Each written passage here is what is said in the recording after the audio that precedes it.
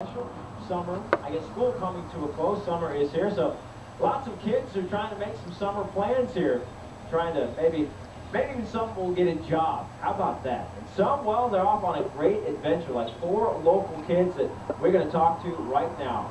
We take a look at the pen, and lots of people out here, lots of plans to be made. And let's go down to Angie Mentic with a story of 4 guys making a heck of a trip, Ange. Yes, Brad, forget backpacking through Europe. These guys are living the dream. They are going to be hitting every single major league ballpark. Kendall, how do you come up with this idea? Well, we're huge Mariner fans. We love the game of baseball. We love coming out to Safeco Field, and we just love the atmosphere of it. And so we're trying to go across the country and experience every other ballpark in the atmosphere and compare it to Safeco.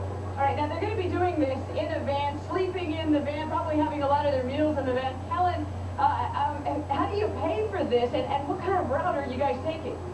So our route's a little funky. We start off, we go all the way down to LA for the Dodgers, Angels, and then San Diego for the Padres.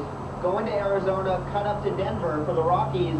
Then we see all the Midwest teams. We go up to the Northeast, and then all the East Coast teams, down to Florida, through Texas, back up to Northern California, and then home. So it's a lot of driving, probably about 15,000 miles. It's going to take us 55 days, about 7.5 weeks, and the funding has come from a wide range of sources. We have some big sponsors, especially Root and Artaflix.com, and then a bunch of little sponsors, personal donations. It all helps out, and we've raised about $20,000. Oh my goodness gracious, and if anybody wants to donate, they can go to ballparkboys.com. And it's my understanding, Travis, if there's any money left over, you guys have a place for that to go. Yes, our goal is to raise a lot of excess money that we don't need for the trip, and we've been a big fan of Edgar Martinez for all of our lives. And all the excess money we raise is going to go towards the Edgar Martinez Foundation. We've been in contact with Edgar and Holly, and the Martinez Foundation goes to support scholarships and give opportunities to teachers of color around Washington State, and we hope to donate all the money that we have left over from the trip. All right, and last but not least, Jack, you guys are going to touch them all, so to speak, with all these ballparks, but what are you looking forward to the most? Well, there are a wide variety of stadiums, cultures, and we really hope to capture the vintage Americana. And basically, I think what we're looking forward to most is Fenway on July 4th. We're going to be in Boston, and we're also going to be going to Cooperstown during the All-Star break. So hopefully we can gun for Edgar while we're there, as well as visit Dave Niehaus.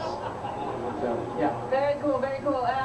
Like I said, you guys are living out my dream. Congratulations to all of you. And if you want to follow the Ballpark Boys, you can log on to rootsports.com. Brad? All right, Angie, thank you very much. Sounds like a great trip. Certainly a lot better thing to do than I ever did in my summer there between school. So congrats to them. Good luck. And I think Safeco Field is going to be the last stop there on that tour. So it should be a lot of fun. We'll have some updates, hopefully, throughout that Ballpark Boys, their tour of the ballparks. Miguel Oliva homered his last 2 games.